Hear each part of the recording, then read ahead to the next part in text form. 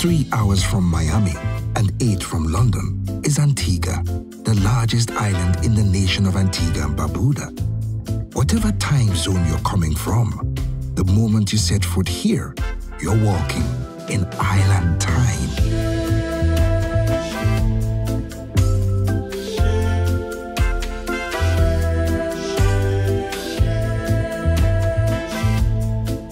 Christopher Columbus claimed this island for Spain when he sailed past in 1493, but he was in too much of a hurry to stop. Don't go making the same mistake he did, or you'll miss out on some of the best beaches and mellowest vibes the Caribbean has to offer.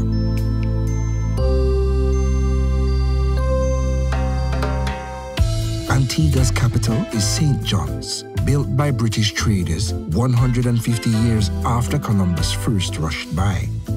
High on the hill, the big church looks down upon a town of plantation shutters, iron roofs, and colors as bright as our spirit.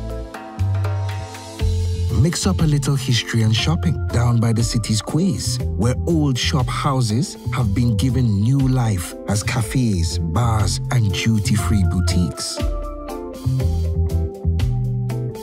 Take a break from the noonday sun in the cool shade of the old Courthouse, now the home of the National Museum.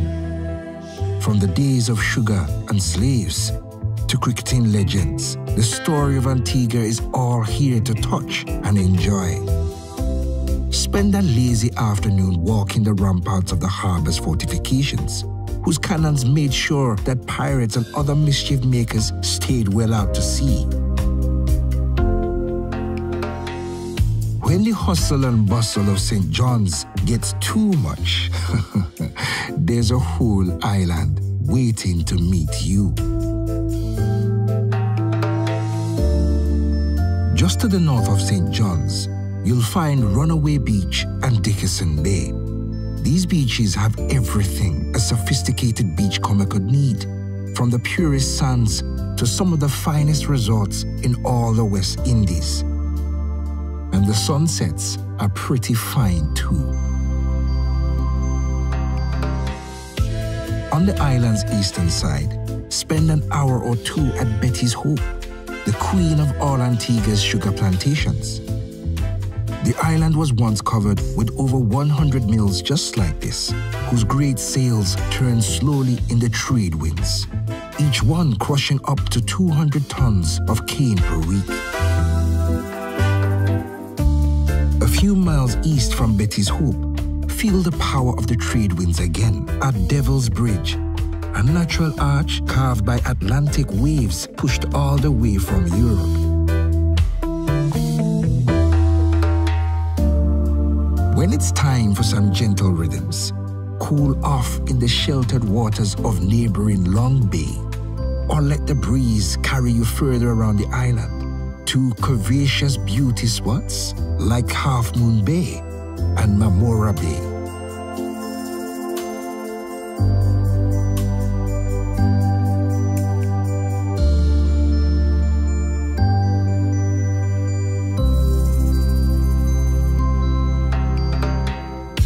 Sooner or later, you'll wind up at English Harbour, once one of the Royal Navy's most important bases.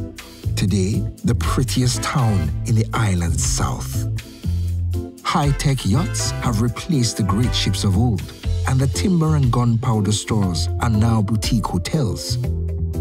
But the smell of rum and tar still lingers around the Nelson's dockyard, in the windlasses that pulled weary ships ashore for repair, and in the former officers' quarters, which now celebrate the great age of sail.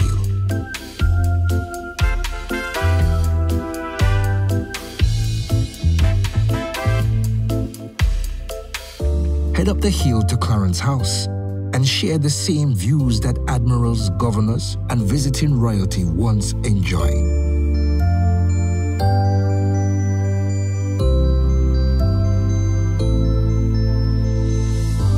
For even bigger views, keep climbing to Shirley Heights. Once a place where lookouts scanned the horizon for prowling ships, today it's the perfect place to catch the breeze. and think about your next swim.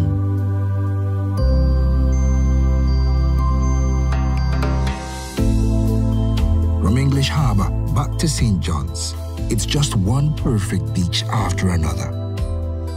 Pigeons Point Beach is alive with local laughter. Carlisle Beach comes straight from a dream. Turner's Beach is as calm as the sea can be. And Valley Church Beach is like warm medicine for the soul. Some say there are 365 beaches in Antigua, one for each day of the year, but you won't see every beach. Don't even try. Just take it easy. Because the slower you move, the better you feel.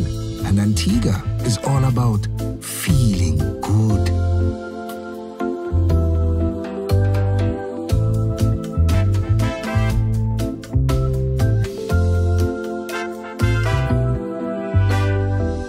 For thousands of years, Antiguans have called this island Waladli, which means our place.